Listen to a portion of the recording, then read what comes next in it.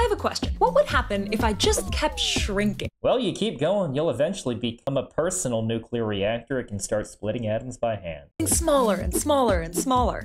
So the real problem is conservation of mass and energy. So you can't shrink while keeping your same atomic structure. I mean, because your atoms are the scale. Shrinking below that means you're rewriting quantum mechanics. So we're going to break some physics here. By the time you're smaller than an ant, you can safely jump off a chair. Air resistance helps you glide down. But yeah, your surface area to mass ratio is going to skyrocket. You'd be like a feather, and terminal velocity will drop to a few centimeters per second.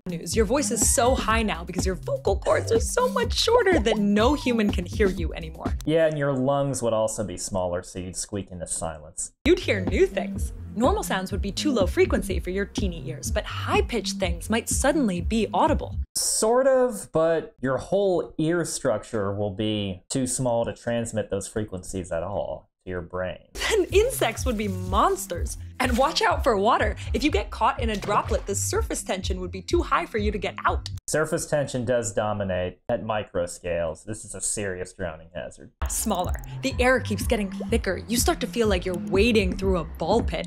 Cells are... Yeah, the mean free path of air molecules is comparable to your body size at this scale. Huge next to you. And your vision's getting blurry because the wavelengths of light are too big for your teeny little eyes. Yes, so human eyes are radiation detectors that are calibrated specifically for 400 to 700 nanometers of visible light. You're going to need electron vision at this point. Still going smaller. Now Nanometers? You feel like you're being bombarded with air molecules moving around at 1,000 miles an hour. It's like... Alright, so we're in the Brownian motion regime. Same reason why pollen grains jiggle under a microscope. Inside a pinball machine.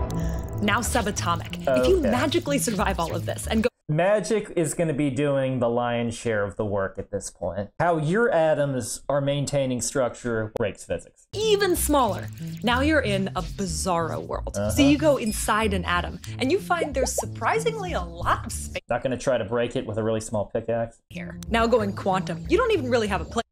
Yeah, things are mostly empty space. Anymore. You're somehow also a wave. At this scale, you might be able to go through walls. And if you... Quantum tunneling, so it's more of a random chance that your wave function appears on the other side, which is great for electrons, not so much for humans. Somehow kept all of the same mass as you shrunk to this size. You're now 1/10 billionth the diameter of a proton. Here comes the black hole. You're about to cross the point of no return and whoops. I like this.